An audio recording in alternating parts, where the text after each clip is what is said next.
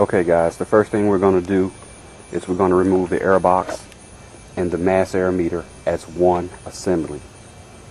We're going to remove these, or loosen these two, if I can find it in the picture, there we go, 10mm nuts.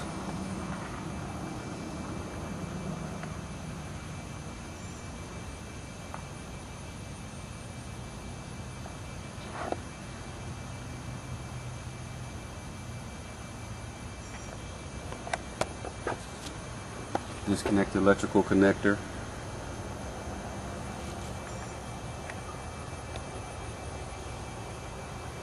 And the clamp around the throttle body.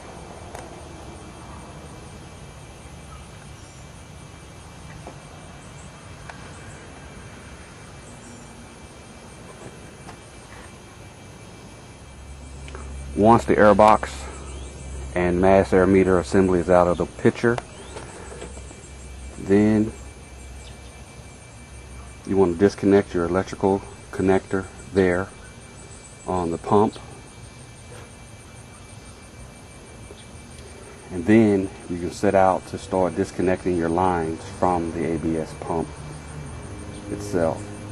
Now, I do not have the exact line wrench, but I found that the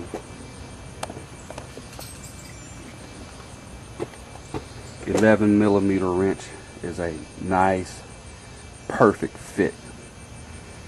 Just be careful not to round off the edges of the fitting there.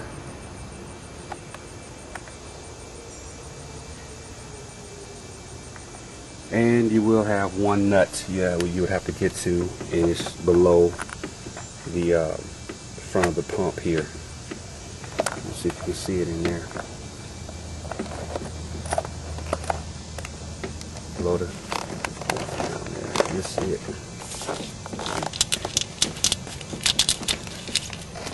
Right there. And that's all that holds it in place. This one nut, and then the lines themselves that connects to the pump, and it should come right out.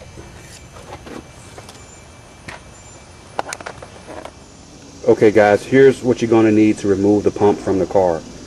You're going to need 11mm, 12mm, and 13mm wrenches. The 11mm wrenches are going to work on all but one of the brake lines. The center brake line, which is about right here,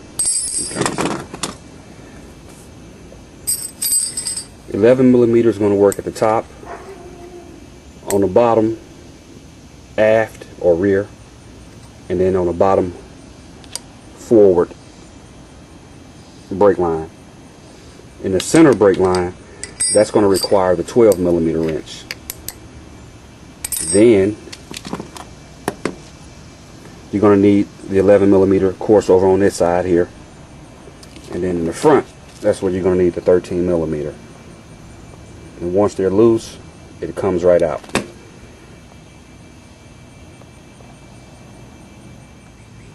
Okay guys, here's the ABS pump. It didn't take me no more than 10 minutes to take it out.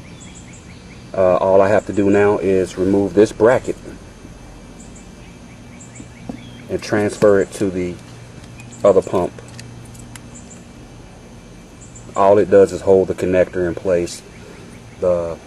Actually,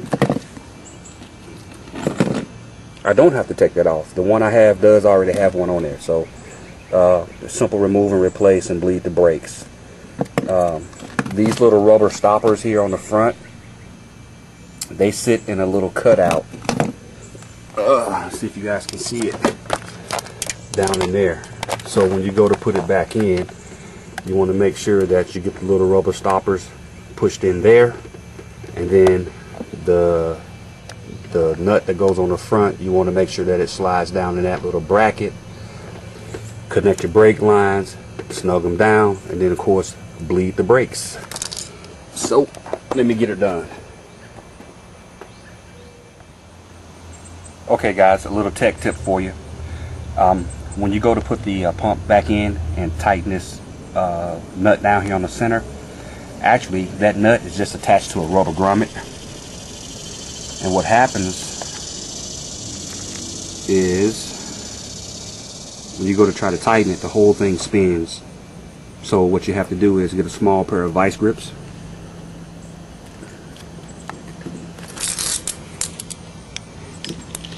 and then just hold it with the vice grips while you snug the nut down on the front, and that's all it takes to tighten this up on the front.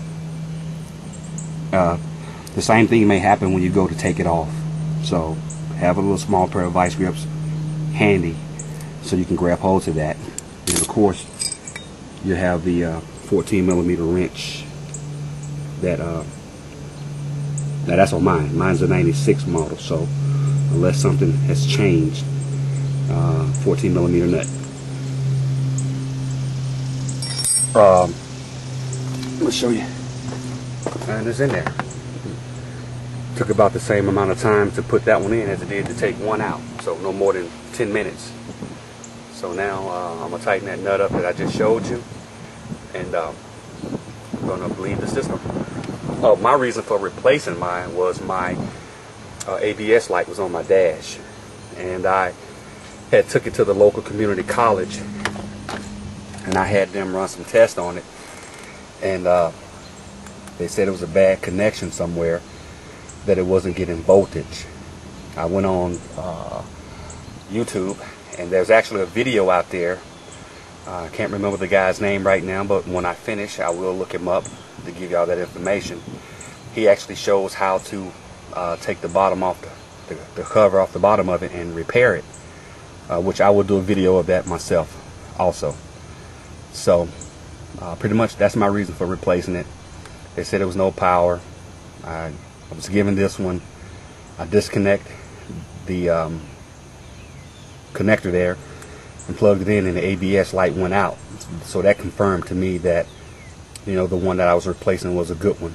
So now all I have to do is just bleed the system on it. Alright. Alright fellas, I'm all done.